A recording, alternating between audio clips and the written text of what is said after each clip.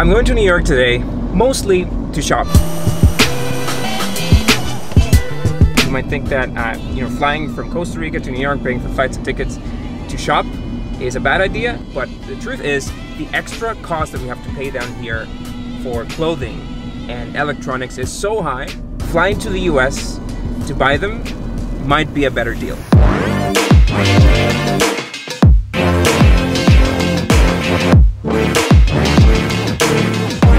I'm not reinventing the wheel here at all. If you've ever traveled to Latin America, you've probably seen people with 2 or 3 checked bags of all the shopping they did. And it's true, it's been happening since I was a kid. I remember my aunt used to travel to the US a lot. She'd always bring me like clothes and toys and all that because it was significantly cheaper. There was even an industry created around this. People used to travel to the States to bring in clothing and then resell it here. Obviously this is completely off the books. They're not paying import tax for that clothing. I don't know if people do that anymore. But what I'm doing today is very legal. I'm bringing a new laptop and some new clothing for my Everest trip.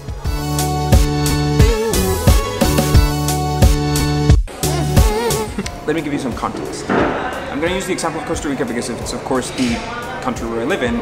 I'm sure this will apply to a lot of Latin American countries and probably a lot of third world countries as well. Point number 1 relates to acquisition power. The minimum wage in Costa Rica is around $600. That's around $4 an hour. Which means that these US products are already expensive for the average Costa Rican, and then the extra money that we have to pay for them hurts.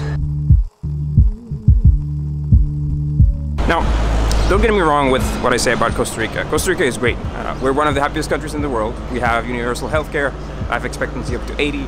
So even if you consider us a low-wage country, Costa Rica is great. But this takes me to my second point and the second problem here, which is our import taxes are crazy high. Import tax for clothing, 30%. Electronics and video games, 48%.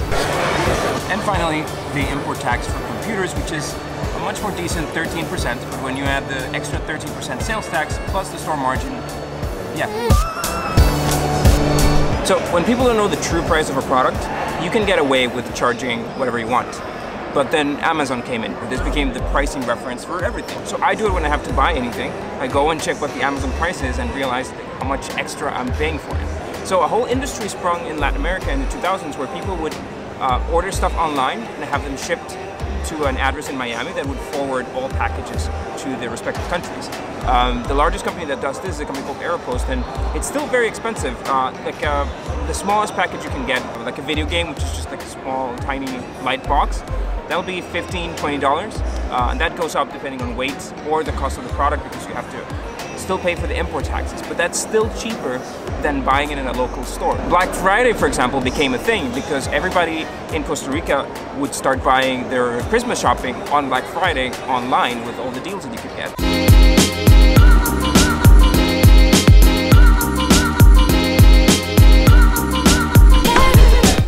So the laptop was half the reason why I came here. The other half is the clothing that I need for Everest Base Camp. I started this YouTube channel because I'm planning on going to Everest Base Camp less than a year from now.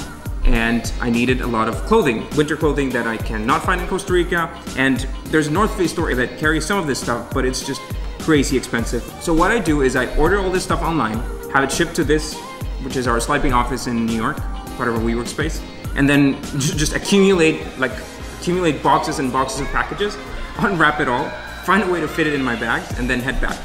I made the mistake of going to IKEA, and IKEA is just so insanely cheap.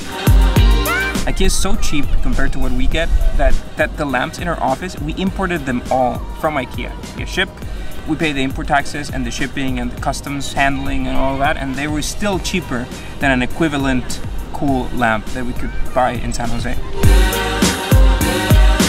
So is importing all this stuff legal? So the laptop I will pass as my own laptop. This is the only laptop that I'm carrying. The clothing I'll pass as my own clothing. I remove the tags and all that. The stuff that I do need to report is the IKEA furniture that I bought and they shouldn't have. So in Costa Rica, you are allowed to exonerate $500 worth of purchases every 6 months when you travel abroad. So you just fill in, report that, and then you're good to go. So I'll make a list over here as I'm doing the post-production of this video just to compare how much money I saved by flying to New York City to buy and pick up stuff. And now, last but certainly not least, a couple companies sent me a few goodies, and this is our very first time for me, so I'm appreciating this moment. After my last video on smart homes, a couple of smart home device manufacturers shipped me a few devices for testing. And I appreciate this because I only started this channel a few months ago. So Lumary sent me a smart light switcher that I just installed on my non-smart lights. And what it does is it connects them to Alexa, so you can use Alexa to switch off traditional lights. You don't need to buy smart light bulbs to do that. I also got a set of smart plugs from Aoycocr, and same as that, you can use them to make dumb devices smarter. It's what we're using in our office to have Alexa make our coffee. Alexa, make coffee. Coffee coming right up. And finally, the coolest of all, the guys from Etekcity shipped me a digital scale, which combined with the infrared thermometer that they sent, I can use not only for my barbecuing, but also to brew the perfect amount and the perfect temperature of coffee in my Chemex and a bunch of other kitchen stuff I do. Another reason why I had to fly to New York. But anyway, I don't want to get into a full debate on what tariffs should be and what the country should do to change that. It's just a reality. Buying stuff in the US is cheaper, and the math works, as you can see.